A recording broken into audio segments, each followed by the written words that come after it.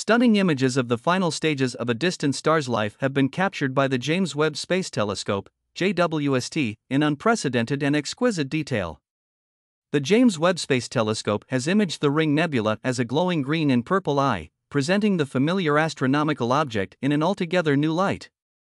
Aside from its stunning aesthetic value, the James Webb Space Telescope, JWST, images show the Ring Nebula, also known as Messier 57, M57, located around 2,200 light-years away, in intricate detail that will surprise even astronomers who are familiar with the object.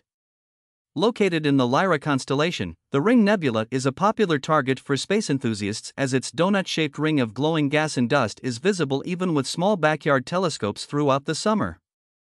I first saw the Ring Nebula as a kid through just a small telescope, Western University astrophysicist and core member of JWST Ring Nebula Imaging Project, Jan Kami, said in a statement.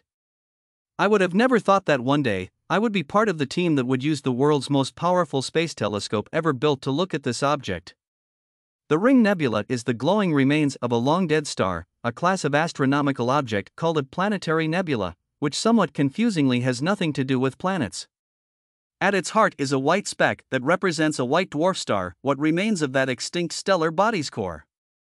M57, or the Ring Nebula, is particularly fascinating to astronomers because not only is it close enough to be viewed with even amateur telescopes, but from our vantage point in the solar system, the planetary nebula is tilted so that it is viewed face-on. That means that observing the Ring Nebula with space telescopes offers astronomers the opportunity to see what is going on within planetary nebula and shed light on the life and death of stars. The James Webb Space Telescope has provided us with an extraordinary view of the Ring Nebula that we've never seen before, University College London professor and co-lead scientist of the JWST Ring Nebula Imaging Project, Mike Barlow, said. The high-resolution images not only showcase the intricate details of the nebula's expanding shell but also reveal the inner region around the central white dwarf in exquisite clarity. When stars of similar sizes to the Sun exhaust their fuel for nuclear fusion, they can no longer support themselves against the inward force of their own gravity, ending the balancing act that kept the star stable for as long as billions of years. As the core collapses, the outer layers of the star, where nuclear fusion still proceeds, are blasted outwards. This initially causes the star to swell out as a red giant, a phase which the Sun will undergo in around 5 billion years when it will puff out to around the orbit of Mars, consuming the inner planets, including Earth.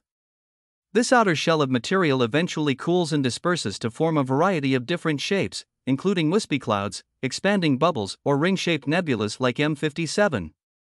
What shape a planetary nebula will take hinges on the complex physical processes occurring within it, processes that scientists still don't fully understand. That means that observations of this system give us a glimpse of what the solar system could look like in billions of years. We are witnessing the final chapters of a star's life, a preview of the Sun's distant future, so to speak, and JWST's observations have opened a new window into understanding these awe-inspiring cosmic events, Barlow explained. We can use the Ring Nebula as our laboratory to study how planetary nebulas form and evolve.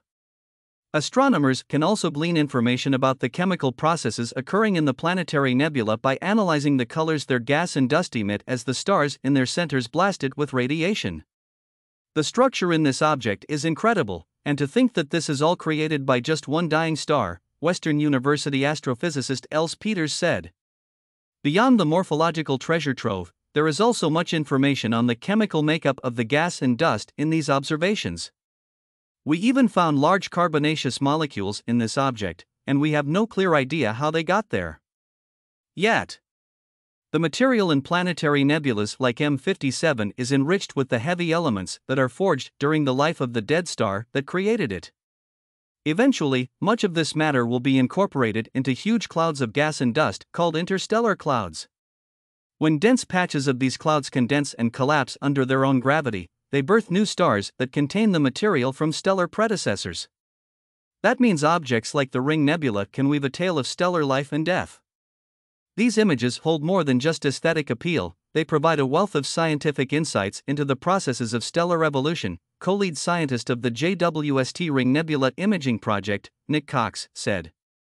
By studying the Ring Nebula with JWST, we hope to gain a deeper understanding of the life cycles of stars and the elements they release into the cosmos.